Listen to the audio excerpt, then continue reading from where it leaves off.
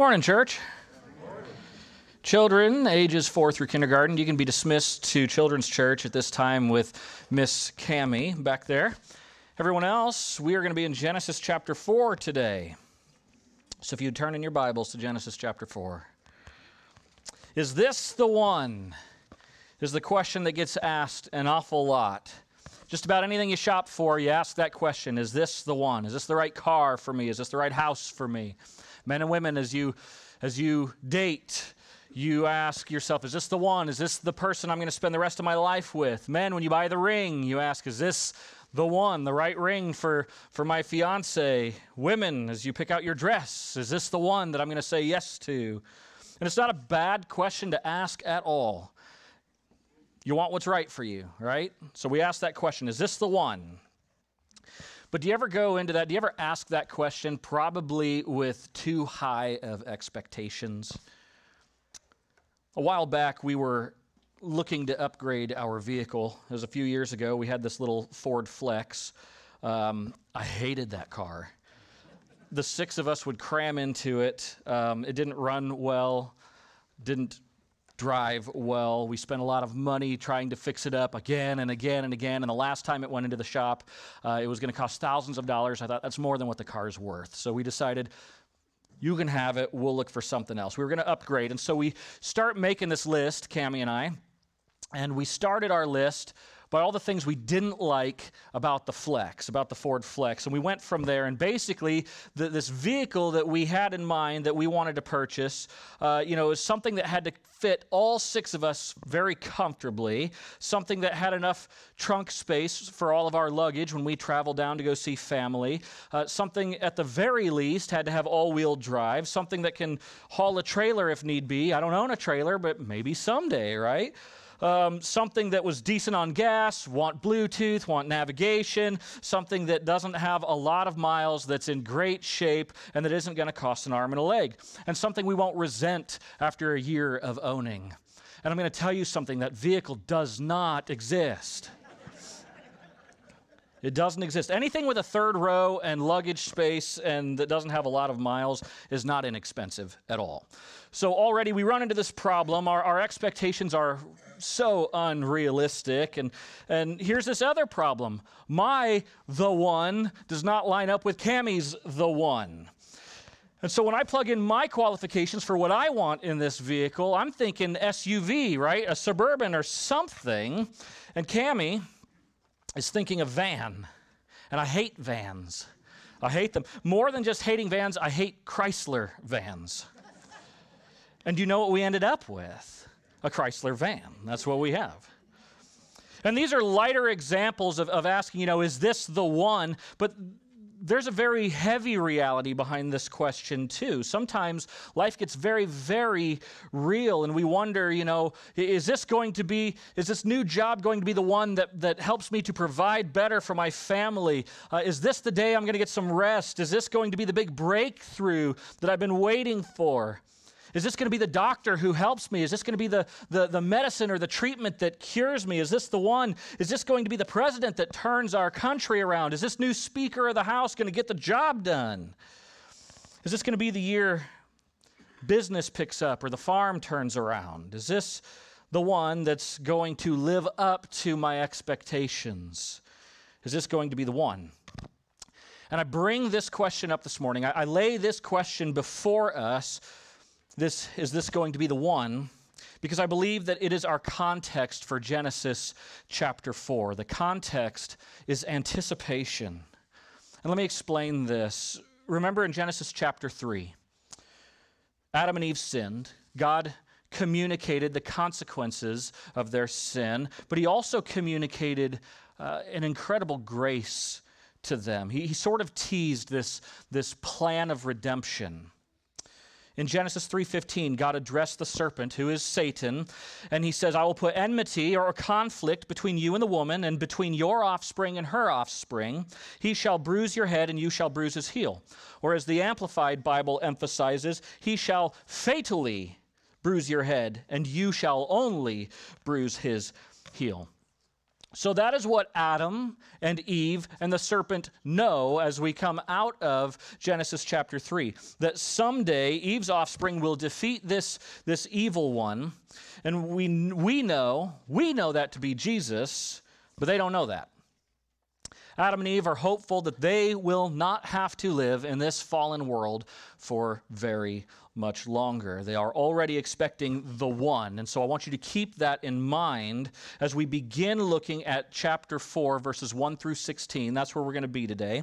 Chapter 4, verses 1 through 16. And many of us are very familiar with this story, the story of Cain and Abel, Adam and Eve's first two sons. And truth be told, we could approach this text from about a dozen different angles. I could give a message to you on murder, a message on giving, a message on heart matters, a message on envy, a message on anger, a message on controlling your emotions, a message on wandering, a message on being your brother's keeper, things going from bad to worse, the pervasiveness of sin, even a message of mercy. I could give a message on any of those things, and all of them would probably be right and accurate. They're all there in the text, and those things probably will come out in the message today. But I think a big part of the emotion we ought to feel behind this text is found in failed expectations. And again, I say that because Genesis 3:15 sets up a very particular hope. Genesis 4:1 brings the expectation that their hope is becoming a reality. And then we go another chapter forward, Genesis chapter 5. In verse 29, we see that they are still desperate for their hope to be fulfilled. And in case you're not familiar with Genesis 5, it's all genealogy. Sometimes we wonder, why is genealogy included in the Bible? Why am I told to study that particular chapter? And chapter 5 goes from Adam to Noah, and I guess to Noah's kids as well, but it's all about sons who are born and men who die.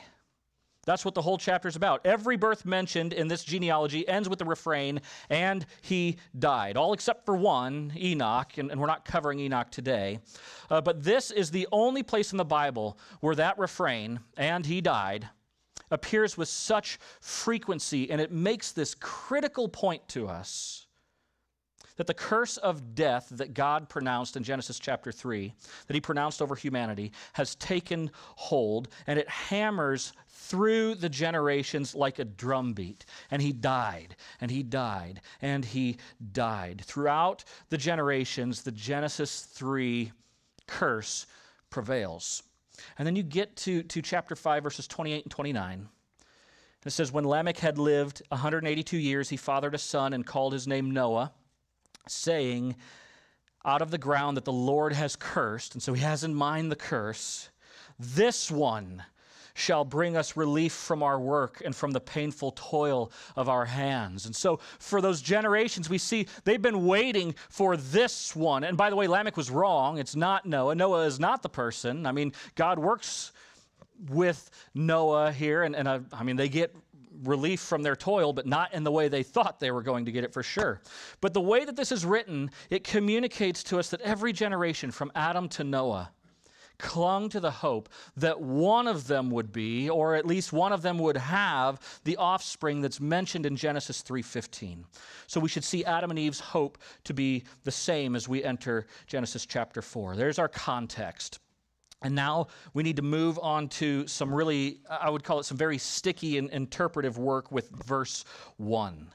Look at chapter 4, verse 1. The text says, now Adam knew his wife, Eve his wife, and she conceived and bore Cain, saying, I have gotten a man with the help of the Lord. Seems simple enough, but all in all, this is one of the worst verses in the Bible to translate accurately. Oddly enough, we could view this verse in a very favorable way, that Eve is announcing that she has gotten this child because God has helped her get this child. It seems as though this is indeed a shout of praise. By all means, nearly every single Bible translation that you read makes it seem that way, at least at first glance, until we start to study that Hebrew language and we start to study the sentence structure. And I think it's just a little bit more difficult than what we see on paper.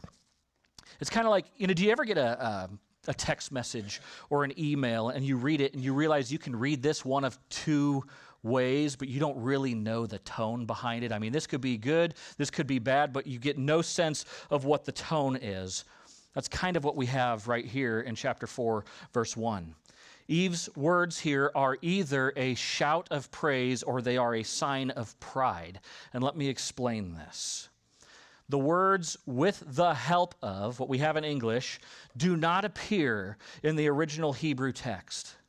Some translators believe that they are implied in the text, but they don't actually appear. There is one preposition that's in here, the Hebrew word "eth," which can mean, it can mean with, it can mean from, it can mean of, it can mean by, into, out of, against, together, among, or beside.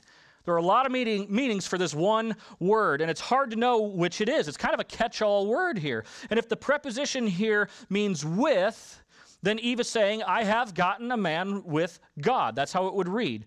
Could easily be translated with the help of God. But that's only if this particular word means with. And I think that we need to look at the rest of the sentence. Many biblical scholars would say that Eve is actually being self-aggrandizing here. The literal Hebrew to English would say, I have acquired, or I have created, I have done this. And Eve oddly says that she has acquired or created a man. The Hebrew word is ish, man. Not baby, not child, not baby boy, but man. And nowhere else in Scripture is the Hebrew word ish used for baby. It's always for man. And so we see that Eve sticks with this language, I have created or I have acquired a man. And two of the world's foremost Genesis scholars say that Eve's remark is a shout of triumph, not to God, not magnifying God for his help here, but putting herself on par with God as creator. I have created a man equally with the Lord, is then how this would read. So we either have a shout of praise or we have a sign of pride here in Genesis 4:1. It's either I have gained a man with the help of the Lord, or it's I have created a man as the Lord has done. And I'm not sure there could be any greater chasm of interpretive difference here. But I favor the second interpretation. And the biggest reason is because I think we see a change in Eve throughout chapter 4. By the end of the chapter, we see the birth of Seth. And Eve does not say, I have gotten or acquired or created a man. Instead, she says, God has appointed for me another offspring. And this is where I think we begin to determine the tone behind the text in both of these places. There's a different verb used. Instead of I acquired, it's God appointed for me.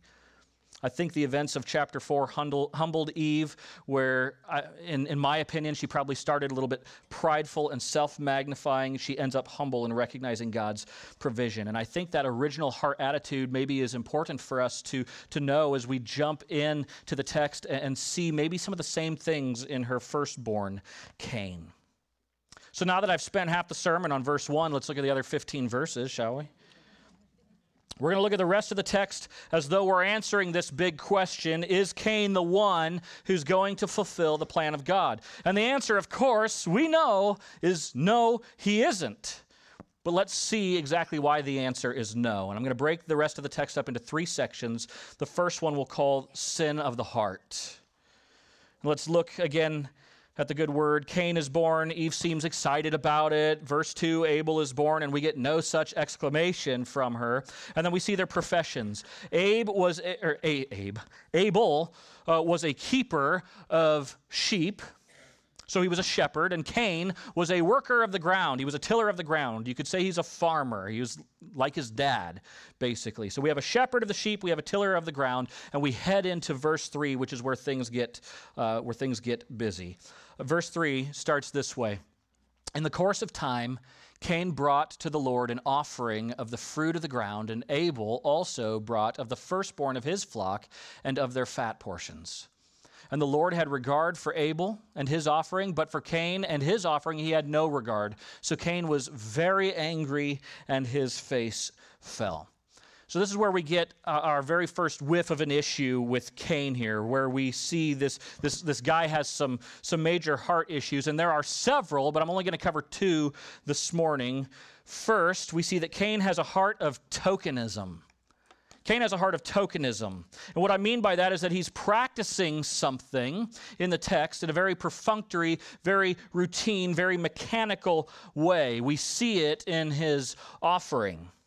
God had no regard for Cain and his offering. He did not accept it. He gave Cain and his offering no consideration whatsoever. And the question that we have to ask is why? Why is that? And some say it is because Abel's offering was a blood sacrifice, so intrinsically it has more value, it's more meaningful, but I don't think that that's the reason, because we see later on in Scripture, we see in the Mosaic covenant that grain offerings, fruit offerings, they are on par with blood offerings. All are acceptable to the Lord in the Mosaic covenant. So what is it that brought the Lord's favor upon Abel but not upon Cain? And we only get hints of an answer in Genesis 4. We see it in the language. Abel brought of the firstborn of his flock and of their fat portions. And fat portions is an important term here. It represents the very best. Leviticus 3:16 says, all fat belongs to the Lord. Cammie printed that on a shirt for me. It's supposed to make me feel better about myself. Year after year, there seems to be more of me to offer to God. So Abel was giving the firstborn and the fat portions to God. He was giving the most important. Abel was giving what is most costly, the best of the best of his occupation.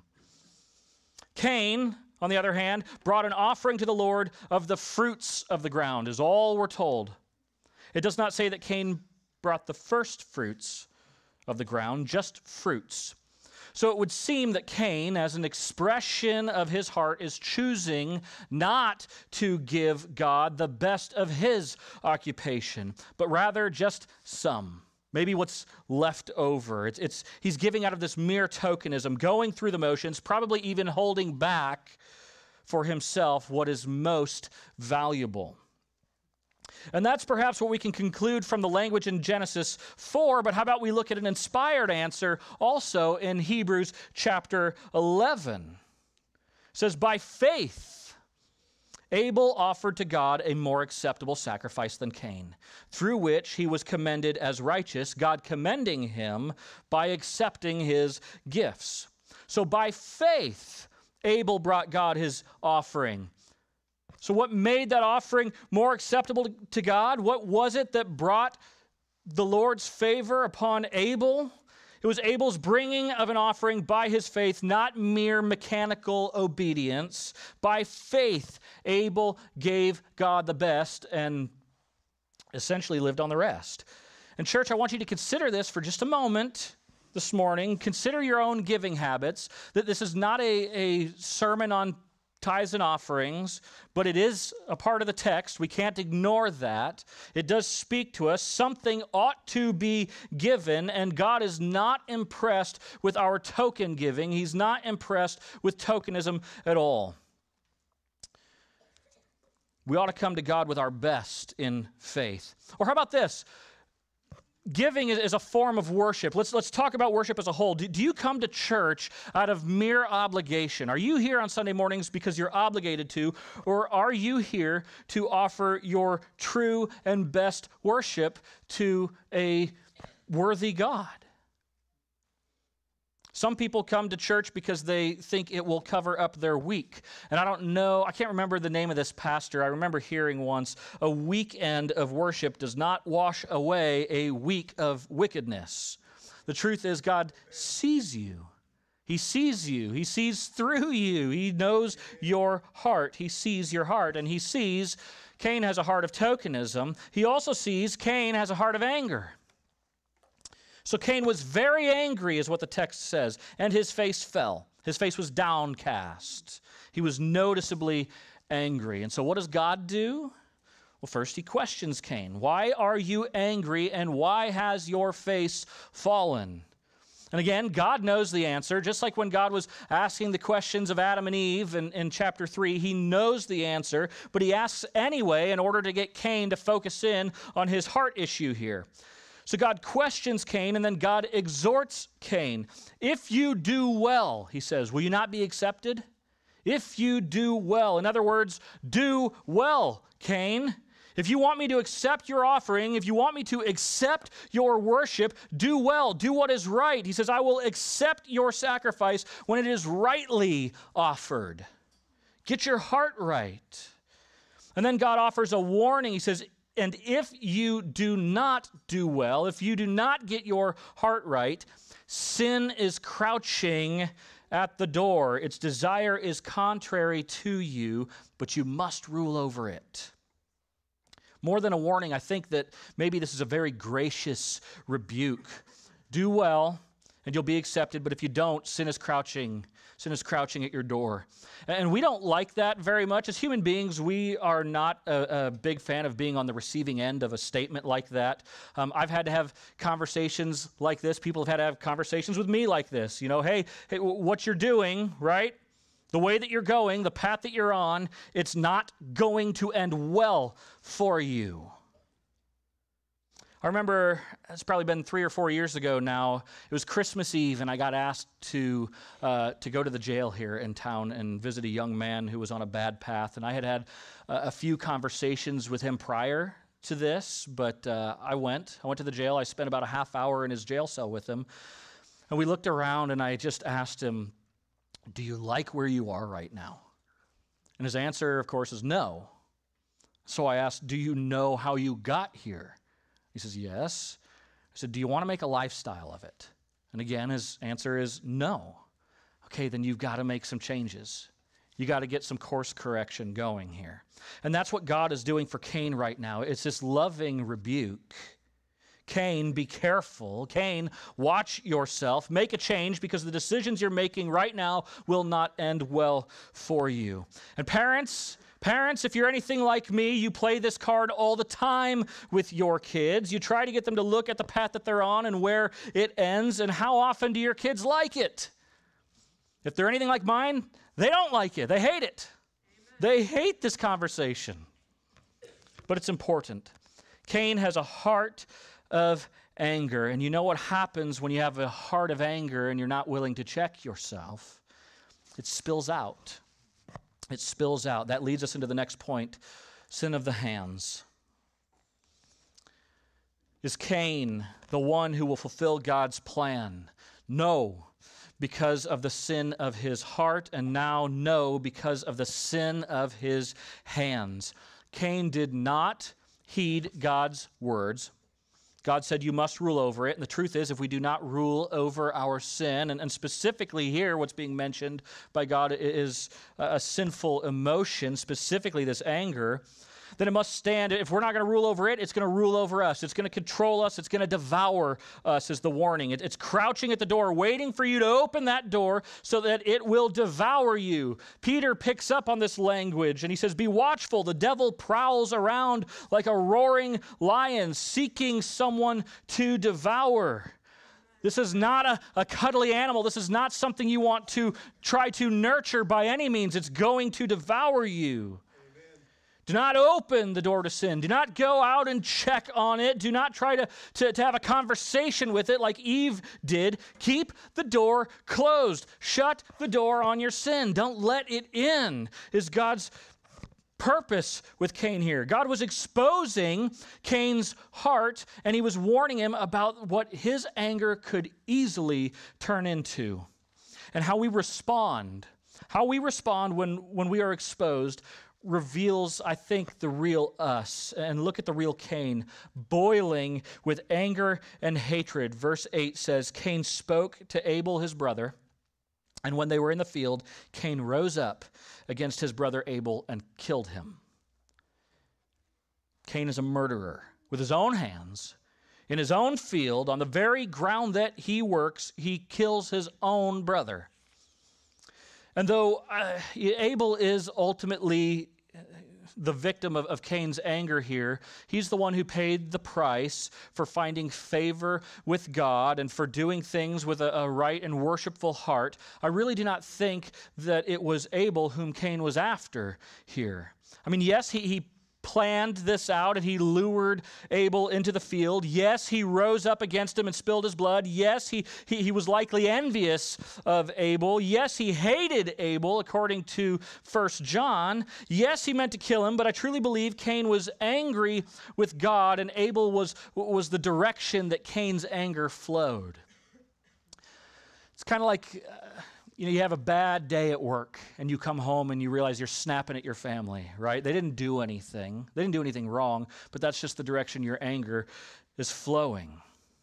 And this crime, in an earthly way of speaking, may have been a crime against Abel, but more than that, this is a crime against God. Taking the life of another is a direct crime against the creator of that life. Isn't that why King David, repents and he says, "Against you, God, and you only have I sinned," after he slept with Bathsheba and has her husband murdered? Proverbs 19 says, when a man's folly brings his way to ruin, his heart rages against the Lord. Cain's perfunctory giving was his folly. His half-hearted worship was his folly. His anger was his folly. It has led him to ruin, and so he rages. And church, I have to ask, does it frighten you even just a little bit? Does it frighten you at all that Cain went from anger to murder like that? Like that. Amen. Do you see why Jesus connects anger and murder in Matthew chapter 5? I think it's moral short-sightedness to think that sinful anger is really not a big deal and it's not something we really have to work on or rule over. Cain certainly couldn't go after God, so he went after God's image. He raged against the Lord by raging against his image bearer. And now do you see how Genesis 3:15 is actually coming to fruition here and not in the way that Eve had hoped for? I will put enmity between you and the woman and between your offspring and her offspring. There will be conflict between the wicked and between the righteous. Cain showed himself to be a son of the devil by his wickedness, and he hated Abel for his righteousness. That's what 1 John chapter 3 says. Cain hated Abel because his deeds were righteous and Cain's were wicked. So Cain, the offspring of Satan, evidenced by his own wickedness, made conflict with the one who was favored by God in the text. And I want you to consider that in the grand scheme, the hostility of the wicked against the righteous started with Cain and Abel, brothers. And so here's God's response. Verse 9. Then the Lord said to Cain, "Where is Abel your brother?" And of course, again, God knows. He knows. It's a lot like chapter 3 when God asked Cain's dad, "Where are you?" He knows.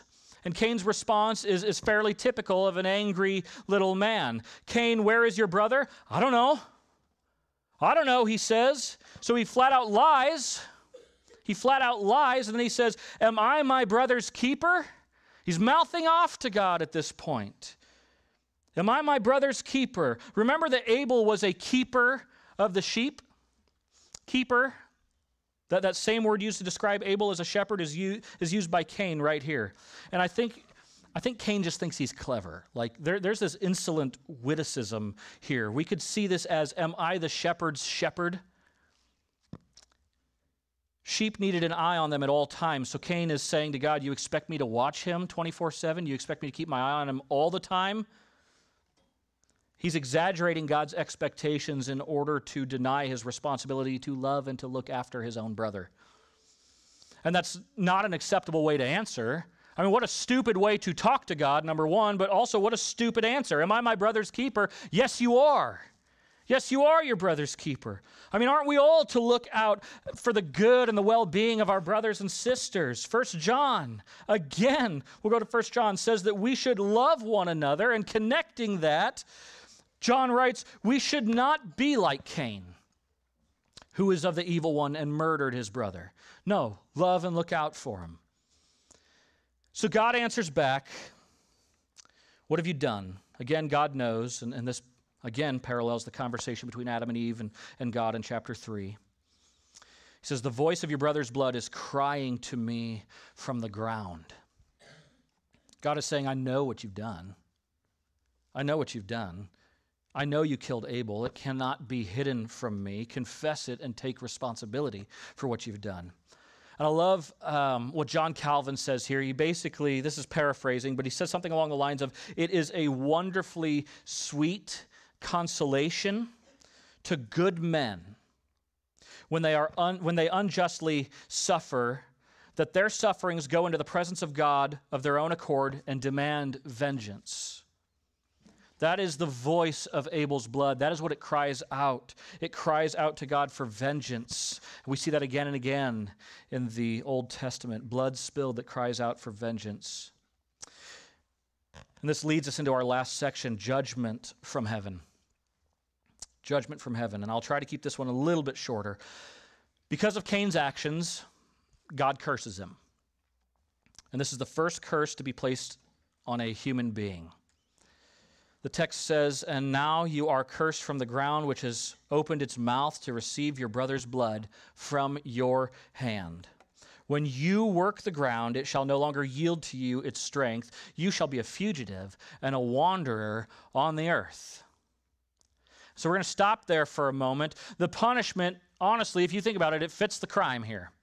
Cain, a farmer, a worker of the ground, spills his brother's blood, my goodness, on the ground, and now the ground will no longer produce for him. Its yield will be minimal. As the blood of Abel polluted the ground, so the curse arises from the ground to convict Cain. And because Cain killed a member of his own family, Cain will be driven from his family. Being driven away from the land, becoming a wanderer, becoming a fugitive, implies that Cain is being driven from his relationships as well as his relationship to God. Here's how we can see this. Cain will never be at home. Cain will never be at home. Think on that. Imagine never being at home, never going home again. So Cain says, "My punishment is greater than I can bear. Behold, you have driven me today away from the ground, and from your face I shall be hidden. I shall be a fugitive and a wanderer on the earth, and whoever finds me will kill me." So Cain laments. He's paraphrasing God's punishment on him, reflecting on it, and he's also adding his own fear, which is likely where his greatest concern lies. Whoever finds me will kill me. And this statement, this one little statement here has baffled scholars for thousands of years. Who else is there?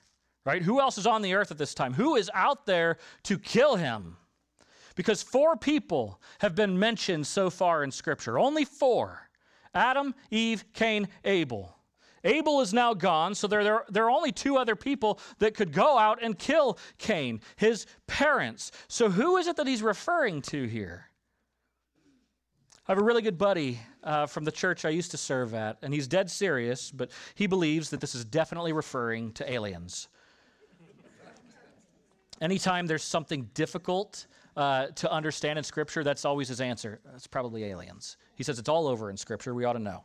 I have always favored the idea that maybe Cain is referring to fallen angels. If you think about it, the angels that followed Satan, when they were cast out of heaven, they were not cast into hell. They were hurled down to the earth. And so they're here. They're on the earth. So maybe he's referring to them. But I also think Cain could be talking about future generations. I want you to think about this. Cain is familiar with Genesis 3:15, the prophecy of the snake crusher. And he knows that this snake crusher, he knows it's not Adam, because Adam is not the offspring of the woman. He knows it can't be Abel because he killed Abel, and he knows it cannot be himself. And so he must come to this conclusion that there will be future generations. Somebody has to step into that role. More people have to be born, and there must be more generations to come. So maybe he may be concerned about future generations who will rise up and maybe know what he's done and hunt him down to avenge Abel. But I guess it probably, in the grand scheme of things, probably doesn't matter who it is that he's talking about. I think what matters most is that God answers his fear with undeserved mercy. Is Cain the one who will fulfill God's plan, a plan that brings relief and brings mercy? No, because Cain himself is in need of God's mercy. Cain says, whoever finds me will kill me, and God responds, not so. If anyone kills Cain, vengeance shall be taken on him sevenfold. And the Lord put a mark on Cain, lest any who found him should attack him. And then Cain went away from the presence of the Lord and settled in the land of Nod, east of Eden. And we don't know what the mark is either, just so you know. Some people would say it's a tattoo. Some scholars believe maybe a hairstyle. There's one very notable scholar who says God appointed a dog to Cain, and that dog was going to protect him from intruders. That was the mark of Cain. But whatever it was, it served two purposes. One, to protect Cain when he does not deserve protecting, and two, as a reminder. This mark protected Cain, and it reminded him either of the curse or of God's mercy, or maybe both. And he settled east of Eden. East seems to be the direction of judgment and separation, the direction away from God. When Adam and Eve were kicked out of the Garden of Eden, they went east away from the Lord. Cain here is going further east, further away from the Lord. There's great separation due to their unholiness. I listened to a lot of Pastor Kevin DeYoung, and right now he's going through the book of Leviticus with his congregation. And as I listened to that series, almost every single sermon he preaches, he asks this question: how can an unholy people live in the midst of a holy God? I mean, look at this separation that's happening. More and more sin, more and more separation. How can an unholy people live in the midst of a holy God? And he makes the point that everyone that we encounter is living somewhere east of Eden.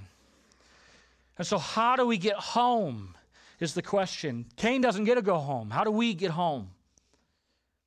Well, we listen to another voice, don't we? I want to make a connection before I let you go today. Genesis 4 tells us that the voice of Abel's blood cried out to God. Hebrews 12 tells us of another voice from another blood. But you have come to Jesus, the mediator of a new covenant, and to the sprinkled blood that speaks a better word than the blood of Abel. And this is the blood of Christ, Amen. The one who fulfilled the plan of God. His blood speaks a better word. And the next verse 25, would say, see that you do not refuse him who is speaking. You see, that's our way home, to follow that voice. Amen. It's crazy to me, the parallels between Abel and Jesus. Abel's blood speaks from the ground of God's vengeance. Christ's blood speaks from the cross of God's forgiveness. Amen. Abel was a shepherd. Christ is a better shepherd, the good shepherd.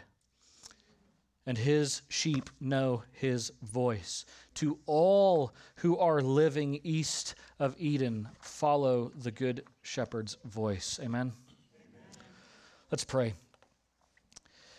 Heavenly Father, we just thank you this morning, snow and cold and all. We are thankful to be able to gather as your children to worship and fellowship and to grow. And Lord, I just want to thank you for your mercy. Like the song we're about to sing says, morning by morning, new mercies I see. We're much like Cain in that we do not deserve mercy from you. We do not deserve your loving kindness. Many of us harbor at times sinful attitudes or practice mechanical habits of worship, half-hearted and many times distracted. Lord, help us to keep watch and to rule over our sin.